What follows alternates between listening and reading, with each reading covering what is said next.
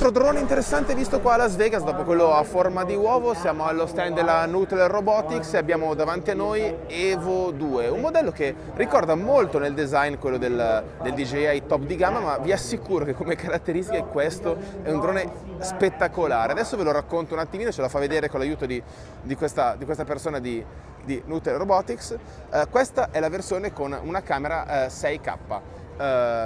Perché 6K? Perché c'è un sensore grossissimo, ha un gimbal caratteristiche e ci spiegano che è il primo drone dove si può togliere il gimbal con 2 viti e basta e sostituirlo con quello ad esempio 8K. Pensate, il modello 8K ha un sensore un pochino più piccolo, quindi è quello che costa di meno. Quello 6K è quello pensato per il cinema, quindi un pochino come il Mavic 2 Pro. Ci sarà anche una terza opzione per quanto riguarda i gimbal, che è quello con camera termica per le rilevazioni. Ma vediamo un attimino cos'ha questo drone di particolare. Sensori da tutte le parti. Quindi abbiamo sensori sul lato, sul fondo, sul retro, quindi è un drone che è assolutamente impossibile da schiantare, ce l'ho detto. Non solo, ogni sensore è di tipo obstacle avoidance, quindi evita automaticamente gli ostacoli. C'è una serie di camere, guardate quanti sensori ha all'interno. È un drone che può volare all'interno di una foresta evitando automaticamente ogni ramo e ogni ostacolo. È davvero impossibile da battere. Ma quanto va lontano e quanto va forte? Beh, questa è la cosa interessante, perché 9 km di video ci hanno detto, fino a 9 km in modalità FCC, in modalità CE si riduce leggermente, però dovrebbe arrivare a 6 km e ha 40 minuti di autonomia grazie alla batteria che è gigantesca. Adesso vi facciamo vedere la batteria all'interno. Infatti pesa parecchio il drone, però non è un grosso problema.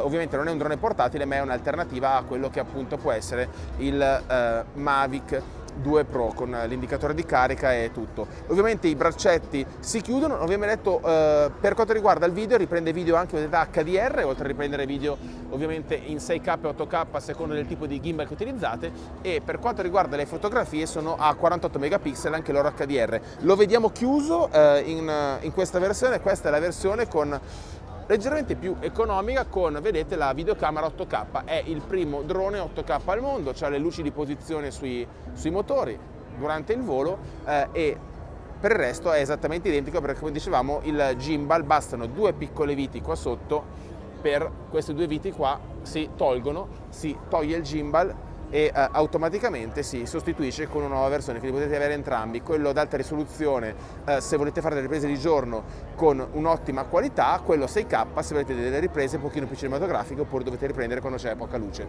Questo è il nuovo EVO II. Vi starete chiedendo i prezzi. Beh, il prezzo del modello 6K non esiste ancora, il prezzo del modello invece 8K sarà venduto a circa $1.400, giusto per avere un riferimento, che se ci pensate bene non è tantissimo, perché comunque il riferimento è appunto il DJI Mavic 2 Pro, che al momento è il top della categoria. Questo è il telecomando in dotazione. Ovviamente c'è uno schermo LCD frontale, un telecomando comodo, le antenne sono quelle classiche, lo smartphone si monta nella parte alta e ergonomico, si può piegare anche in questo modo. Comunque un telecomando classico da drone. Il peso, l'abbiamo sentito, l'abbiamo detto, è pesantuccio il drone, bisogna vedere come si comporterà con le normative che arriveranno, ma se guardiamo le pure caratteristiche questo è sicuramente il migliore drone che abbiamo visto qua oggi al CES di Las Vegas.